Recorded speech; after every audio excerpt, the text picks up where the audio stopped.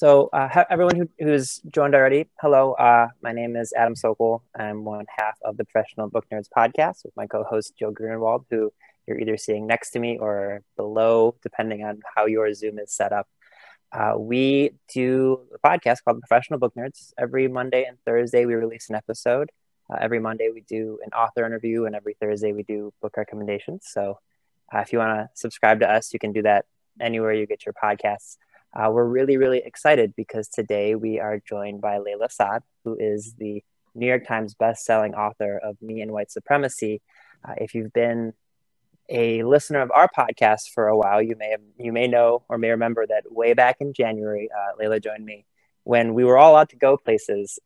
We met each other at the American Library Association Midwinter Conference, which ended up being the last place I traveled to this year, back in Philadelphia. Yeah. And so we're going to have just a really great conversation about her new guided journal and Me and White Supremacy and a lot of really, really great things. I do want to point out, you may also notice that we have American Sign Language present here. So if that helps, you to enjoy the experience, it's really exciting. This is the first time I've ever had an interpreter here with us. So I am not going to do any more introduction. I will let Jill kick us off with our questions, but just want to say thank you for joining us. And here we go.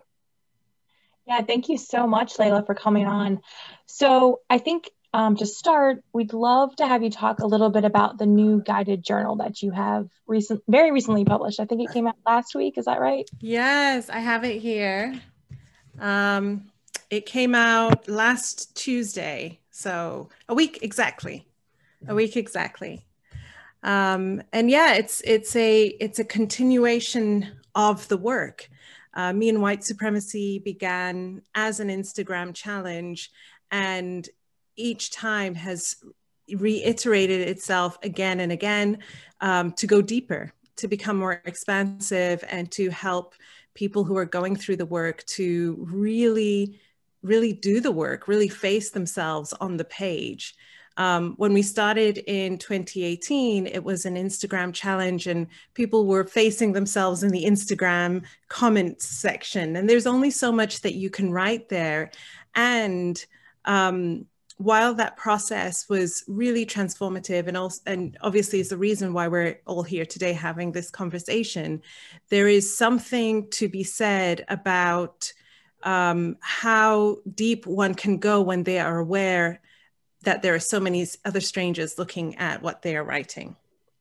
So taking it onwards from a public Instagram challenge to a more private process, first through the workbook, which actually is almost exactly 2 years old. So I released it on my birthday, which is next week, on the 24th of November, 2 years ago.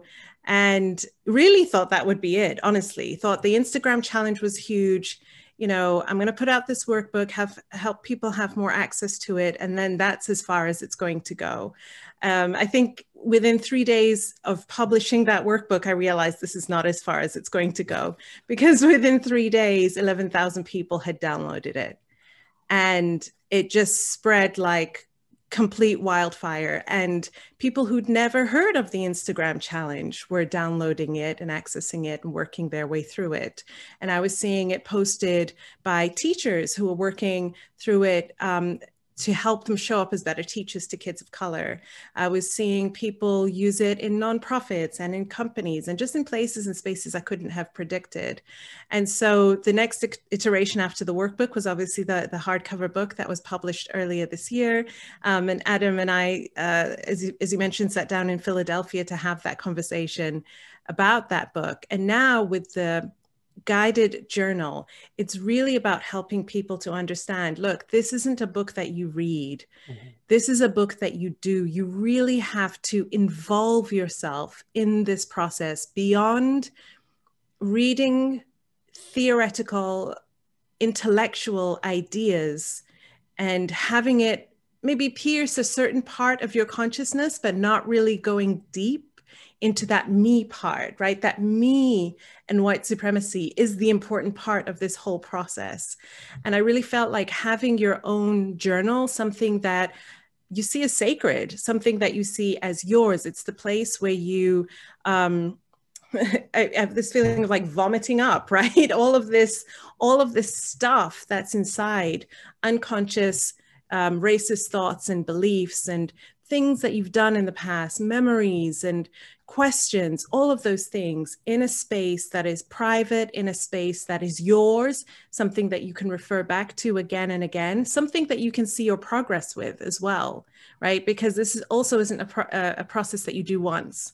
It is really lifetime work, and seeing as I grow in my consciousness and as I uncover those first few layers, and as I become less fragile about talking about white supremacy and my relationship with it, what more have I learned about myself? And I'm always so heartened when I see comments by readers who say, this is my third round going through it. This is my fourth round going through it. And they're tracking to see how much they have changed. So I'm really excited to have this journal out in the world, because I think it's so important, especially right now, for people to go even deeper than they were before.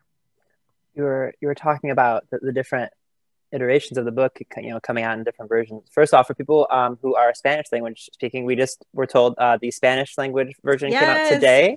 I've got that here as well. And it's very exciting, because when the workbook came out 2 years ago, I got so many emails from people around the world saying, would you like me to translate your workbook for you? And so I was like, this needs to be done, but it needs to be done right. Mm-hmm. And so it's really exciting having the first translated edition out. When you were referencing the guided journal, I was smiling, because I was thinking about, so I read it obviously before you and I spoke, and then I read it again since. And I also have listened to the audiobook, which you did. And I was smiling because I think the guided journal would do really, really well with the audiobook, because there's even a part in it, it might be somewhere along the middle, where you kind of call people out, which is it's fantastic. You say, you're like, by the way, if you're listening to this audiobook and you're just listening to it, that's not enough. Like you said, this is an actionable book. And I do think for people who are audiobook fans, I think the guided journal would do really well for that type of a paragraph. I was smiling because I was just remembering that part of the audiobook. Yeah, definitely. I think there's something to be said about hearing something and then letting the ideas percolate and then writing down, what comes up for you. Yeah. Oh, Joe, go ahead. Sorry. All right. So we actually have a question from an audience member, which was, speaking of Me and White Supremacy, and you touched on this a little bit, but what originally inspired you to write the book? So, the book was an outpouring of this Instagram challenge. And I feel like the bigger question is what inspired me to do the Instagram challenge, because that's where it started. And then the momentum built after that. Once I saw the process, once I saw how people were engaging with it. There's two answers to the question about how this work started. There's the sort of the longer question around the longer context around my own journey, as I had been talking about white supremacy for almost a year prior to starting the challenge. And I started talking about white supremacy when I published an article called "I Need to Talk to Spiritual White Women About White Supremacy." It was right after the Charlottesville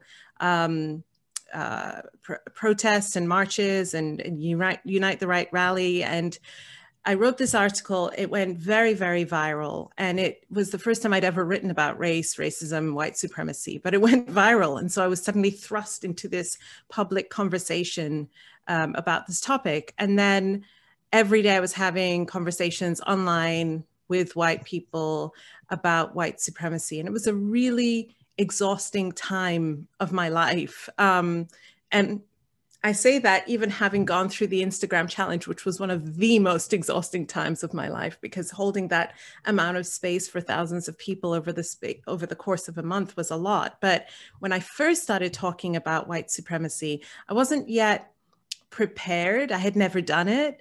Even though I wrote about white fragility in the article, even I didn't realize the extent to which it was present within so-called liberal, progressive, spiritual white people. And it was a lot for me to hold, and I didn't really know how to hold my boundaries. And I couldn't understand why people who were self-proclaimed not racist were so defensive and so angry and could be so racist, you know.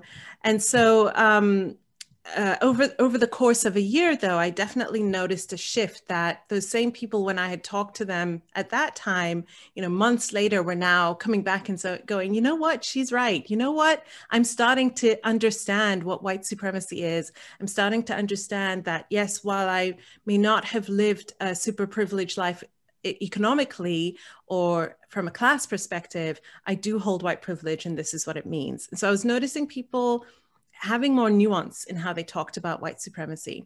And so that was the kind of longer context. The shorter context was one night I was trying to fall asleep and I was wondering about this very same question. What has changed over the course of this year that has made it so that these same conversations I was having a year ago are not as laborious for me as they were back then? Like, what's the shift? What have they learned about themselves and white supremacy that makes this conversation easier? And so I grabbed my phone, I started writing a post asking this question: what have you learned about you and white supremacy? And before I go to put it out, I start asking myself, so what is white supremacy? Because that's a really loaded question and maybe people don't understand what I mean by it. And so I start listing these different aspects of white supremacy, and these different aspects became the topics in the book, the 28 days of exploration, you know, white privilege, tokenism, cultural appropriation, and so on. And so that's where it started. Like that very same night, instead of posting a single Instagram post saying, what have you learned? I said, tomorrow we're going to take a 28-day journey. And we're going to look at what have you learned about you and white supremacy. And I really feel that there was a divine wisdom behind it as well, because I think the shift that made this work what it is and makes it so that it's not as hard for me as it could be is that I put the onus on people with white privilege to do the work instead of feeling like I had to do the work. You know, and so if you've heard me in any interview, you'll hear me again and again say, this is not a book that you read, this is a book that you do. You have to really engage with this process. Like the responsibility really is on people with white privilege to do the work. And I have found from the feedback that I have received that that has been really transformative for the people who are engaging with it sincerely. So that's how it started.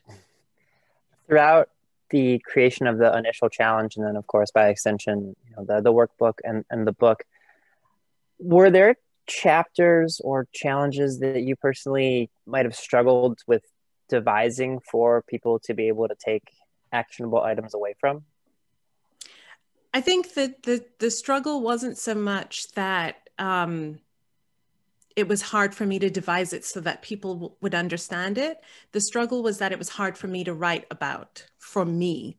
And those were the 3 days on anti-Blackness. So anti-Blackness and Black women, anti-Blackness and Black men, anti-Blackness and Black children, and also racist stereotypes as well, which was really looking at racist stereotypes of all people of color, and how that shows up in different ways. Those 3-4 days were the hardest for me to write personally, because they require having to reflect on how I am treated in the world, how I have been treated, how I was treated as a young girl, how my children may be treated, how my husband, my brothers, my father may be treated. And it's really personal. Like this work is so personal.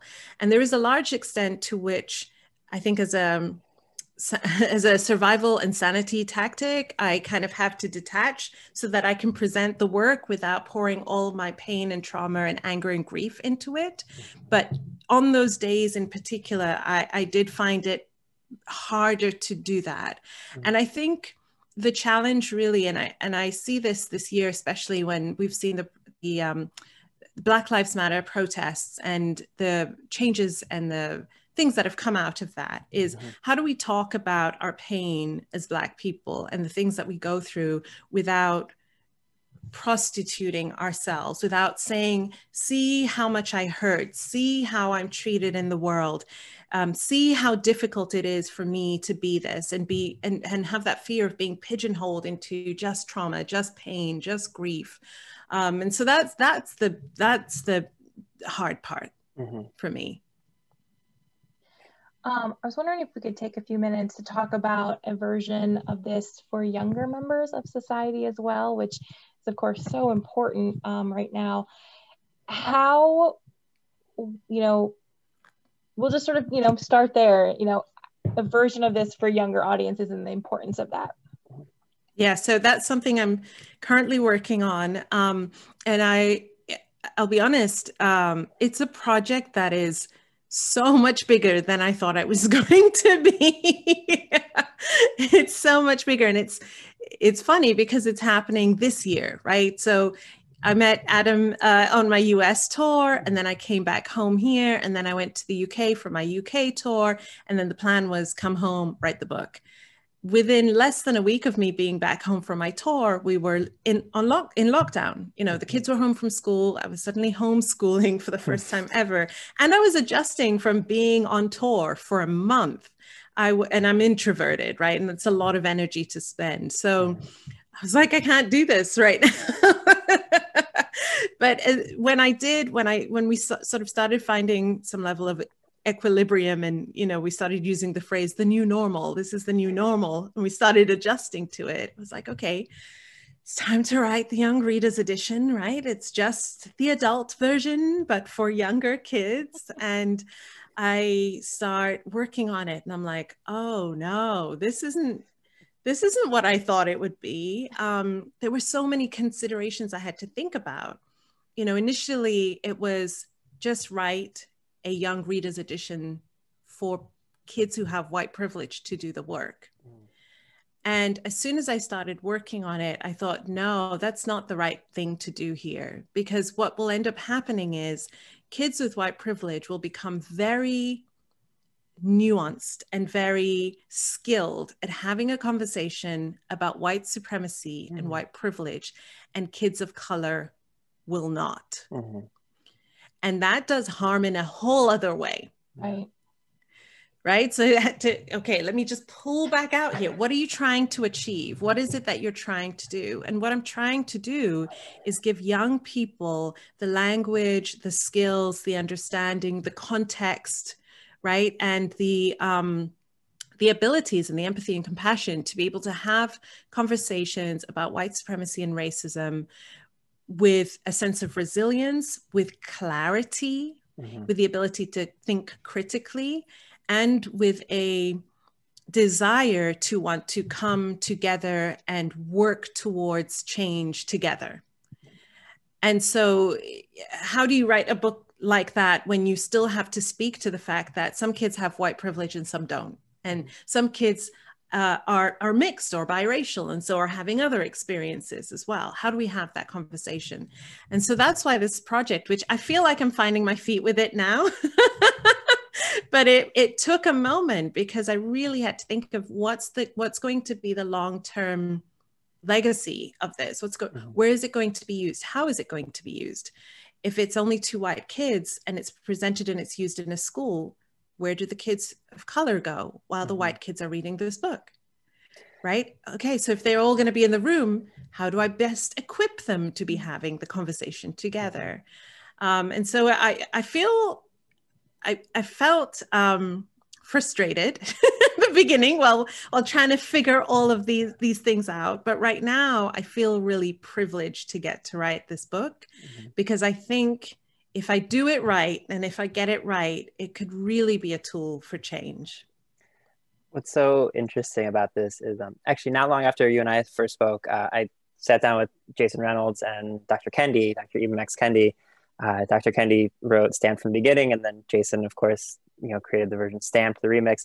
And I'm laughing because Dr. Kendi basically, he said like the opposite of what you said, in the sense that he was like, I wanted to make a young reader's version of Stamped from the Beginning. And he's like, but I didn't know how to speak to young kids. So I found a great person who can do that with Jason. But I imagine for you, writing a version of this that is different from the original?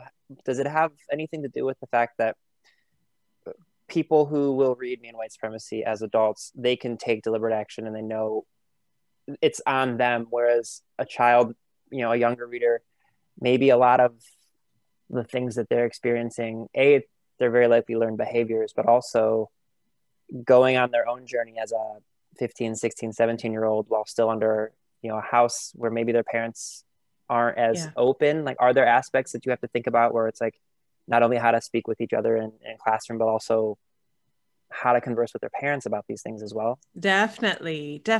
And I feel that it will be very important to have a sort of adult's guide to go with it. I mean, I hope any child who reads the Young Readers Edition has adults around them who have gone through the adult version. Mm-hmm. And so we'll be able to be someone that they can talk to and be someone that can hold space for them. But yeah, I mean, the Young Readers Edition that I'm writing is for ages 10 to 14 years old.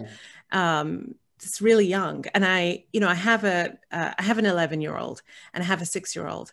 And I remember at the beginning with this project, because I've also never written for children, I had the same thoughts of Ibram. I don't know how to write to kids. And my writing style, it's very direct. I'm not here to coddle. I'm not here to, tell you it's all going to be okay. Right. Like this is the facts. This is what's going on. This is what you need to look at. Okay. You can't talk to children in that way. Mm-hmm. So this has to be different. One thing I will say though, is that I had to come to the realization that kids are a lot more aware of things than we think they are. And they're also a lot more resilient than we think they are. And they are not yet so formed in their identity that these ideas will shatter who they think they are in the way that it does with adults. And so it's really about helping them in the same way that, when you're studying in school, any other subject, you learn something and then you get to the next year and you learn, oh, actually last year you learned the simple version of it. This is actually the more complex version of it. Mm-hmm. That's how I'm approaching this. And that's how I'm seeing it. But yeah, it's absolutely a consideration that I bear in mind of a child who is reading this alone. Again, a child of any race. I want them to feel like they are the ones I'm speaking to. I didn't want it to feel like I was only speaking to white kids and Black kids get to read it or kids of color get to read it. No, every child should feel like I'm speaking to them. And as I'm going through the process of guiding them through this, I want them to feel safe. I want them to feel like, yes, this is hard. Yes, this is upsetting. And we need to talk about the realities of that, but it's okay, and we can do this. And there are adults or bigger kids and adults who are also working to create change. And although I don't talk about the concept of being a good ancestor in the book, because I kind of think it's beyond 10 to 14-year-olds, kind of, that's not where they're at. But that's what I'm holding for myself, is like, how can I help them? How can I prepare them to grow up into kids who will really be focused on how can I become a good ancestor? Did you do any research when you were, adapting for children? Was there any sort of process about that?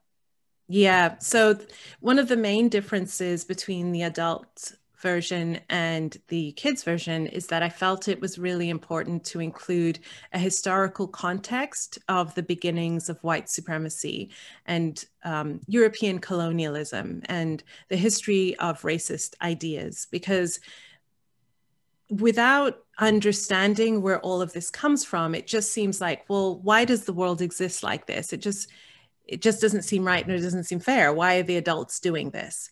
And I felt it was very important to link history to the modern day so that they could see things which may not look like, they may not look that racist or may not look like they're that bad, actually have a long history and it's added pain, right? So I felt that was really important. And I actually feel like this would have been important for the adult version, because there's a lot of adults who don't have that context as well. I mean, one of the things that I write about in the kids version is the difference between race, ethnicity, and nationality. you know, because I was like, oh, there, you know, my kid, my 6-year-old asked me a couple of months ago, about a month ago, he said, how do we know that we are Black? And I thought, you know what? Yeah, because he doesn't have in his mind yet a concept of races. So he just sees different colors, and they go to a fairly international school. So he doesn't know, you know, this is that, and he has a teaching assistant who is Indian. And he said to me last week, oh, my teacher is Black. And I said, no, she's not. She's the same shade as him. And so that's how he made the connection. She's the same color as him. So he made that connection. So I thought, oh, I need to explain the difference between race, ethnicity, and nationality. But I also think adults need to understand that as well. But yeah, that adding that context, adding that those ideas, I felt was very, very important to give kids an understanding and link them back to it. So when we're talking about something like cultural appropriation, you know, it's not just you can wear this or you can't wear that. You can do this or you can't do that because it's offensive. Why is it offensive? Let's look back at the history and see how these cultures, which were so sacred, you know, colonizers came and said, you can't have this, you can't speak that language, you can't practice that religion, you can't wear those clothes, are now taking those same things and using them to profit off of them and to say that they're cool, but holding them back from those same races. So I felt it was important to have that context and that background. Has anything surprised you throughout your research and writing process, like that maybe you personally didn't know or you weren't expecting to experience, other than your initial, what you told us about it being just substantially different than the initial writing? I think doing more in-depth reading about the history of colonialism, you know, I don't come from an academic background. So I don't have the depth of understanding as somebody who writes books in that context or has studied that. So digging into that and really understanding how much European colonialism shaped our world was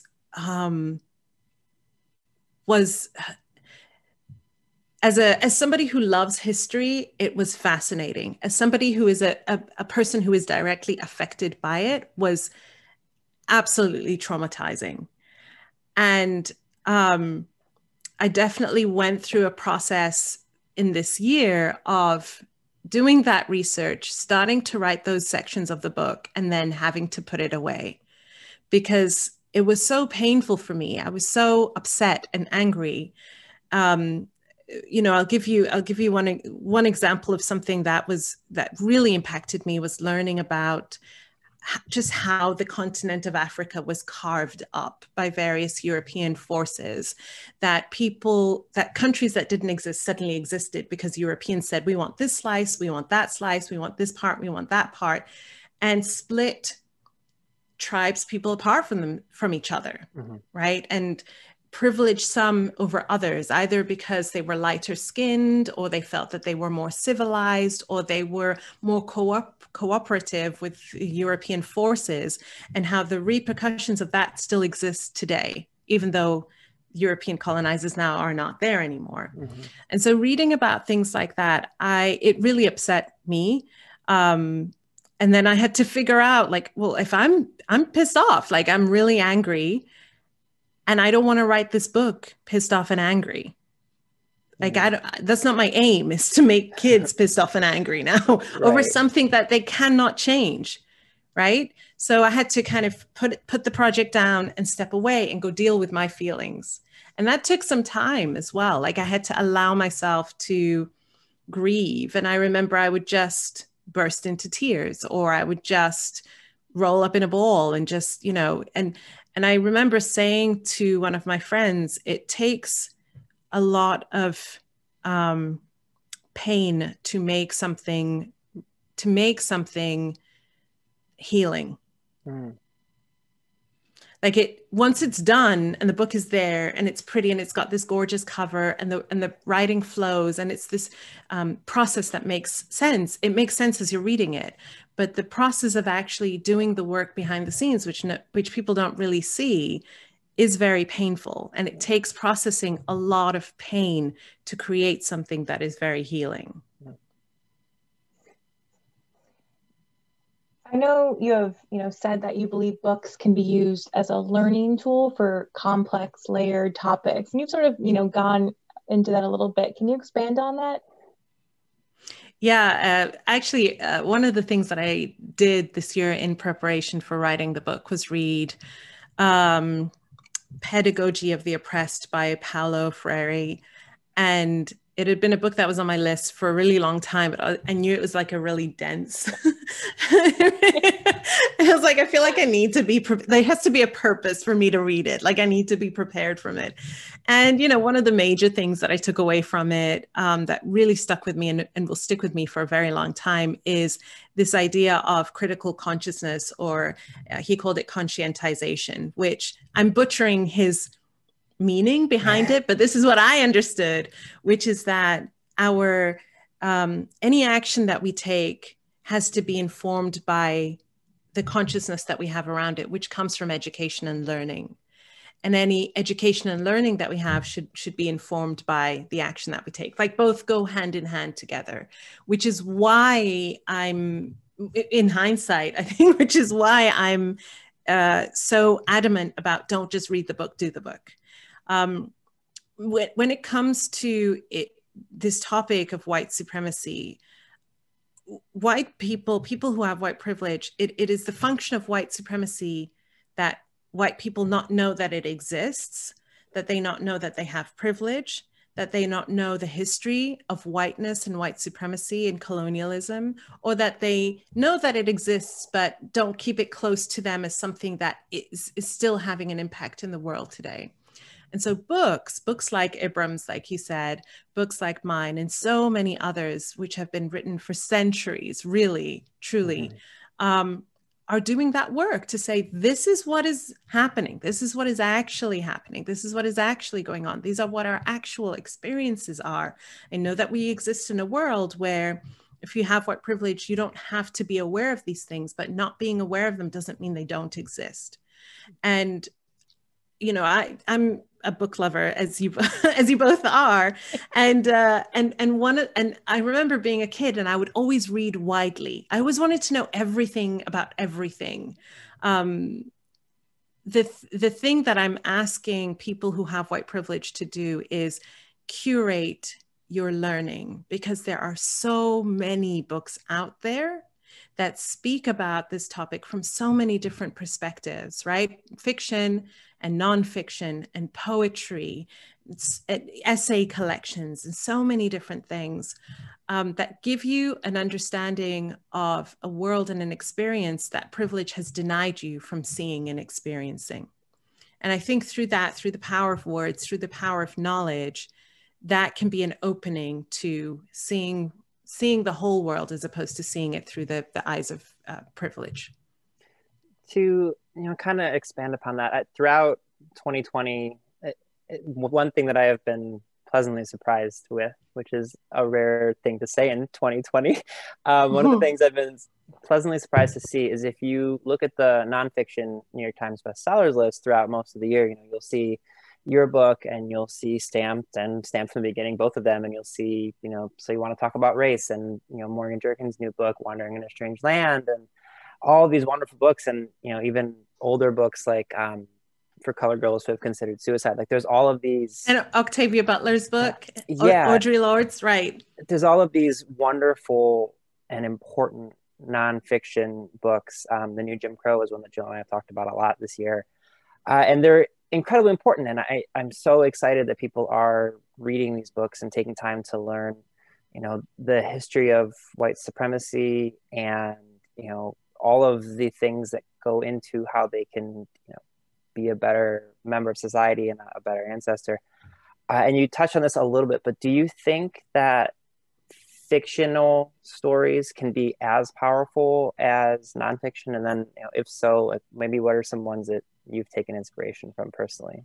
Yeah, I mean, I think that as human beings, we are, meaning-making creatures, and we love stories. And there's something about stories that can take us beyond that intellectual understanding, away from that detachment of, oh, okay, so this is what happened. This is the historical, factual, things of what happened, to let me connect to the story of one individual and their striving. So one of the books that this year was really powerful for me, and I know for so many people, was The Water Dancer by Ta-Nehisi Coates.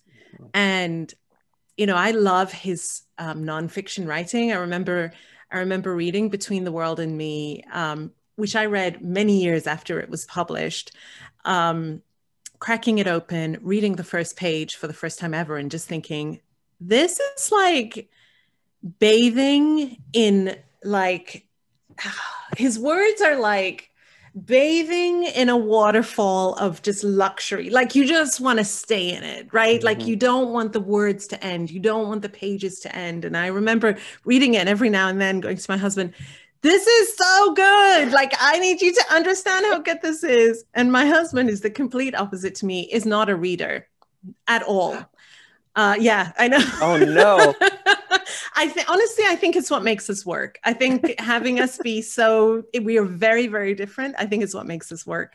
But, I really remember reading his nonfiction and thinking, he's a really poetic writer. And so when I knew The Water Dancer was coming out, I was like, this is going to be amazing. I just know it. I just know it's going to be amazing. And it was. And reading the stories, and the amount of research that he talked about, that he did for writing those stories, and the process that I know he must have gone through, which he may also not have talked about, made that book so, so powerful. And though there is a superstitious element to the book as well, I think that hearing those stories in that way and letting them sit within you and really taking it in, like this happened to real people. This isn't from a long time ago in another lifetime, right? This was real people, not that many generations ago, and it still has an impact today. So yeah, I think fiction is very, very important. And I think the two go hand in hand. And I would add poetry to that as well, because I find poetry very powerful. I think it, there's the essay by Audre Lorde, Poetry is Not a Luxury. Right? It really isn't. I really encourage people to read that essay. And I return to it whenever I feel like I've lost a sense of enchantment and a sense of spiritual grounding. I return to that essay often. And she talks about, poetry is the light through which we see ourselves. Like, in between the words, it's saying the things that we're experiencing. The energy is there inside. And so, yeah, I think having poetry, having fiction, and having nonfiction helps us to build a more multi-layered pictorial, understanding of these things. One of the challenges, in terms of getting those books out there, is that the publishing industry, there are obstacles for Black and brown writers that exist. Do you mind touching on that a little bit? Like, what challenges you see? And then are there ways that readers and librarians and others can maybe help those authors? Yeah, definitely. I mean, I think it's very important to acknowledge and understand that structural racism and institutional racism holds Black and brown people back, or limits them from receiving opportunities in all industries. And in the publishing world in particular, it's something that you may not realize until you really begin to look at who's on the best-selling lists and who's seen as a credible expert. And when you walk through the bookshop, and you're looking at the fiction titles, who is the majority of the writers here on these shelves? The other day I was trying to find a new audiobook for myself, because I started going walking some mornings and I wanted to listen to something uplifting and affirming. And I haven't listened to like a personal development book for a really long time. Like I've been heavy in Malcolm X's memoir, and I just started Barack Obama's memoir, right? So it's all stuff related to my work. And I wanted something that was just personal development, just self-help. So I did a Google search. Okay, top self-help books, top personal development books, and nearly every single book was by a white author. And the thing that frustrates me about this is that oftentimes many of the modalities that are suggested to take care of ourselves, so self-care modalities, spiritual modalities, even like self-therapeutic modalities, many of them have a basis in Black and Brown cultures, right? So meditation, yoga, crystals, right? Mantras, like they have this basis from Black and Brown cultures. And so I know that we do self-care work. I know that we do personal growth and personal development. Why are we not on these lists? Right? And so there's various things, there's various barriers that prevent people from getting on those lists, whether it's the inability to find agents who'll work with you, the inability or the unwillingness of publishing houses to work with those authors unless they are writing about books such as mine, unless they are writing around what it means to be Black or race or things of that nature. And then even then, like the bias towards maybe not pre-ordering books of Black and Brown authors, right? And one of the things I talk about in Me and White Supremacy is white centering. And I say one of the signs of white centering is if the authors that you read are primarily white. So if you as a reader are primarily favoring, whether you know it or not, books that are written by white authors, you are also contributing to the demand, that there isn't a demand for books by Black and Brown authors in other fields outside of race. And so everyone has their role to play, right? It's where the book's positioned. Are they requested? Are they asked for? And are we willing, zooming out, are we willing to let Black and Brown people have an existence and have creative expression outside of their experiences related to racism? It's so interesting you say that, because even thinking about fictional stories earlier this year, excuse me, I sat down with Jordan Fueco, who wrote a book called Raybearer. She's a young adult. She's a Black author who is a young adult fantasy writer. And she kind of commented a little bit about what you're talking about here, but she also said that it's interesting when you are an author of color and you do have your book released, they initially wanted to classify it as African fantasy. And she said, she was like, by extension, they wanted to point, like, now that I am, she said something along the lines of like, now that I am one of the chosen ones, they wanted it to be pointed out that I am an African fantasy writer. And she was like, I wrote a fantasy book that, yes, is based in African folklore and is based in an area that in the fantasy world she created would be technically like an African nation. She's like, but I wrote a fantasy book. That's how it should be classified. Right. And so, and I think it's interesting when, by extension, when they do, when publishing does open the door to a Black and Brown author and say, okay, write your story, they so often want to say, this better be about racism, or this is a African science fiction, for example.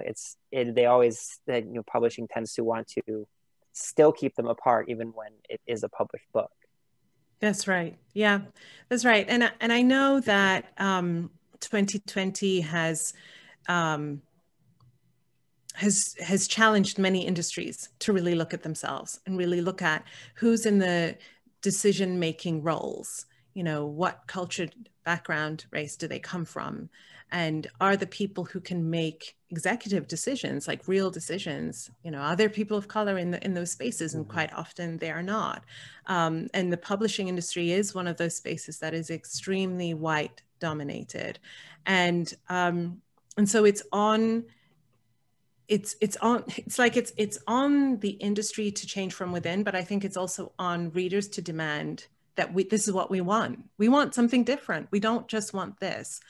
But I think that comes with, and what I was speaking about just a minute ago, I think this comes back to this question of, are people with white privilege willing to do the work so that they can allow Black and brown people to have a sense of dignity and humanity outside of the story of racism?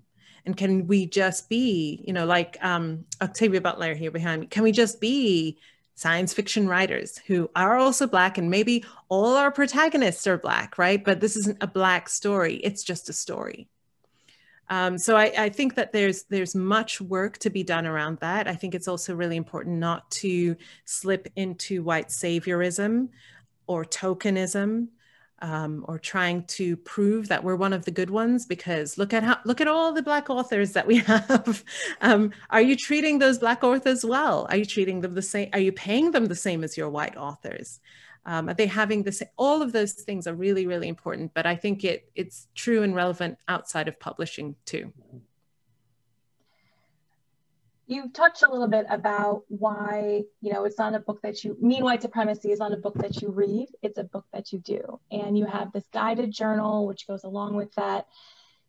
Can you talk a little bit more on why it is so essential for people to understand that simply reading Me and White Supremacy isn't enough? Yeah, I think that the simplest way that I can express it is that we're talking about the real impact that a system of violence is having on real people who are living today, as opposed to something that happened a long time ago but doesn't exist right now. And so when you treat this work, and when I say this work, I don't mean my book, I mean anti-racism. When you treat it as something that is interesting or fascinating or really stimulating or made you have a really good think, you haven't connected the dots to, no, I'm a person who has privilege. Me not examining my privilege and not doing this work results in real harm and violence happening to real people who are alive today. And so this withholding, like this unwillingness to allow your heart, I say in the book, this work is heartbreaking and heart expanding. If you don't allow your heart to break, and not to break at what Black and brown and Indigenous people go through, but to break at the ways in which you personally are complicit in white supremacy, then we can't get to a state where you realize, okay, I didn't know that before, but now I know, and now I choose not to consciously be complicit. Now I choose to purposely be anti-racist. And so that not reading it is in itself, it comes from a place of privilege, but it's also,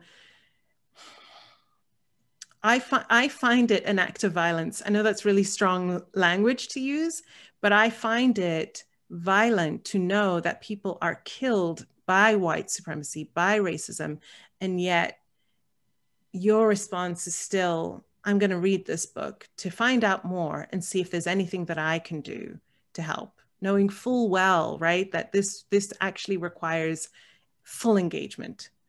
And so, yeah, I think I also get it. I get why people don't want to dive in, because we don't like change. We don't like transformation. We don't like being outside of our comfort zone. We don't like feeling like we're doing something wrong, especially when we don't know what it is that we've done wrong. And we don't want to have to look back and think, oh, no, like that's not what I had intended, or that's not what I wanted it to be. And I don't feel like there's anything that I can do about it. But it is what it is. We have the world that we have. And so allowing yourself to face those feelings, which are absolutely valid. They're absolutely valid feelings, but they won't destroy your life in the way that racism destroys lives. And so part of being a person who has white privilege, part of like the journey of anti-racism is sitting with yourself and really asking, am I willing to come out of my comfort zone, to inconvenience myself, to get it wrong, to be hurt, to be maybe called out, right? Because it's the right thing to do to engage in this work, because it will in some way, first, lessen harm, and second, potentially save lives. At the beginning of our conversation, you were talking, a lot about being a good ancestor, and this is something that you talk on a lot. You have a podcast called Good Ancestor Podcast, and it's really inspiring. And you have you offer up a lot of important conversations with experts and thought leaders. And as a listener, I've been listening, kind of all year, and I take a lot out of each episode. But as the host, what do you find your biggest takeaway is? So in Good Ancestor Podcast, I made a real intentional decision to predominantly interview Black and Brown people, especially Black women, because I feel like we're often under-platformed, not given the space to shine our light and show our magic and our expertise and share our journeys. One of the biggest things I think that I am always struck by is just how much good work people are doing in the world. And they're doing it despite restrictions, or despite having identities which are often marginalized, whether through gender, race, orientation, sexual orientation, and so on and so forth. That even despite all of that, there's such resiliency and there's such creativity, and there's such a passion to want to keep showing up in a world that often feels, especially this year, dystopian, right? This world, I don't think it's an exaggeration to say, up until maybe just a couple of weeks ago, this world felt very dystopian. And even now, still very much does feel like that. Yet there are so many people who continue to hold light and to continue to say, I'm going to keep showing up. And it's like I walk away from each episode feeling inspired. And it's this great gift that I get to receive from the guests and get to learn from them and get to share with other people as well. And I know that my intention with the podcast is to offer a space for hope and for inspiration, to tell the truth about things that are going on. We do talk about systemic oppression and racism and all of that, but we also offer a space for hope and for a better world, and that each one of us can individually do something about this. And so that's what always strikes me, that it doesn't have to be the people up there with power, that there are people on the ground doing really incredible work right now, and that each one of us can do that too. Well, it's a wonderful podcast, and you sort of answered our last question a little bit, which was asking what inspired you to start the podcast. Do you have any more about that? So I mentioned I'm an introvert, and I just really like having one-on-one conversations with people who are doing interesting things. And I think it started just for me, honestly. I think it was just like, I want to have this conversation. I want to talk to this person or that person, but I also want other people to know about them. I want other people to know what they're doing. So my intention is definitely like, be selfish and do this thing that fills me up and offers a place of light when so much of the work that I do is so heavy. And at the same time, remind people, these are just ordinary people, just like me, just like you. These are ordinary people who have made decisions in their lives to do things that they're passionate about because it feels like the right thing for them to do, and that they are living ancestors right now making a difference in the world, and we are all living ancestors. And so if there's anything that I want to, I often think about what is it that you're leaving behind? Like, what is the body of work, right? Because Instagram, social media, that's not a body of work.